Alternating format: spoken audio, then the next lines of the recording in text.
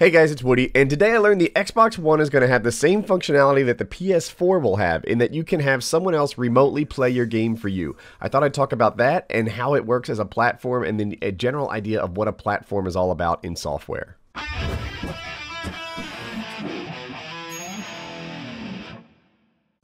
So a platform is the hardware and the APIs, the application programming interfaces, that make up the tools in the programmer's toolbox, if that makes any sense.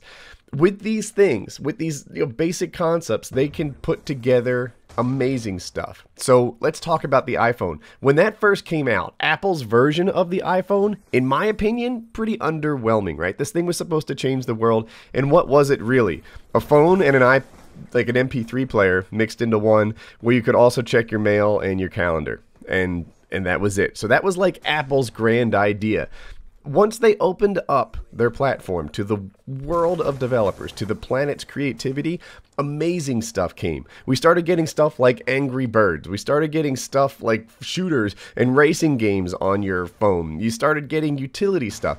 Apple didn't even think to use the Flash as a flashlight to help you in a darkened parking lot. But when you take these basic tools and enable them for the world's creativity, then amazing stuff happens. There's Google Maps mashup apps that let you sort of hold it in front of you and spin around and get coupons for local businesses. You stand in the mall and you see what's around you and what's available and what's off and stuff like that. It's cool. There's no way in a million years Apple even thought to use the phone as a level, to stick it on your picture as you make, as you hang it in your house. But when you take these basic tools in the platform and let the programmers do whatever it is that programmers do, then you can get really, really cool stuff. So let's circle back to the Xbox and the PS4. They have this functionality now, it turns out, in both of them, where you can take the controller and virtually hand it off to somebody else on the internet, and they help you get past difficult sections of the game. All right. Fine, I guess. I mean, I don't see myself using that very much.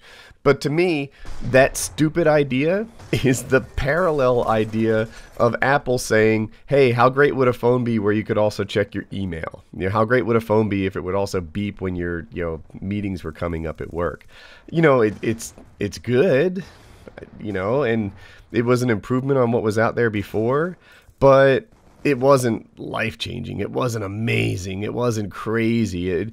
It was just good. All right, now there's YouTube videos on my phone. It wasn't until they took those APIs. Look at this gift. It wasn't until they took those APIs and let the programmers do their things with them that smartphones truly got smart. So when Sony or Microsoft come out and say, look, we have this new functionality, aren't you excited? Someone else can play your character for you. You might be underwhelmed, but you're supposed to be, because Sony and Microsoft aren't the creative centers of the planet. They're just the platform developers. It's once you take this new thing and hand it off to everybody else that the good stuff happens. And it's also important that it's on both consoles, and presumably you can do anything on a PC, so that's not really limited. But it's on both consoles, so before, if you were developing a great multi-platform game, one that ran on both consoles, then you'd be stuck, and you'd say, all right, if we enable this cool idea we have, it'll only run on the PS4. Now that the Xbox is scheduled to have it too, then they can take their great ideas and put it everywhere. I don't know what their great ideas are going to be.